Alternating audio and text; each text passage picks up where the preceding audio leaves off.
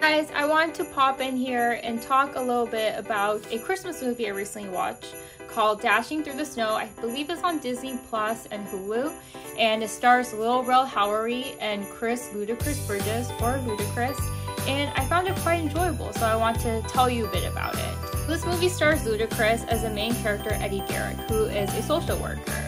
And after a traumatic incident as a child during Christmas, he just stopped believing in the magic of Christmas. When this year's Christmas rolls around, his estranged wife requests him to bring his daughter with him to work for a little father-daughter bonding time.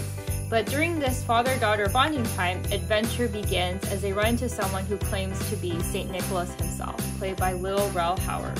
During the whole time while watching this movie, I was just scratching my head trying to figure out why Lil Rel Howery looked so familiar to me, like I had seen him somewhere.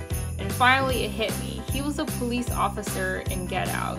So all in all, I enjoyed this movie. I found it to be heartwarming and a feel-good movie.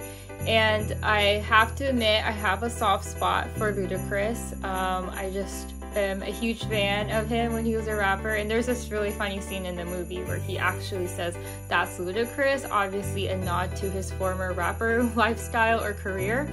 But yeah, I liked the movie. I thought the performances and the characters were likable. I thought Lil Rel Howery was especially charming as Santa Claus. And again, when you go into watching these Christmas movies, I wouldn't say you should go in with the expectation of an Oscar-worthy plot or an Oscar-worthy performance.